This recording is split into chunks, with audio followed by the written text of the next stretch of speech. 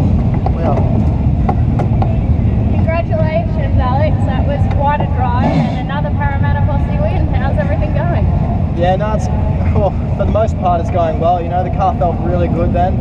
It feels good to know that 2 weeks in a row we can pick up the heat win, so I think we're getting on top of this thing. But I'm really worried there's something wrong with this motor at the moment, so I think we have to go back and work on that.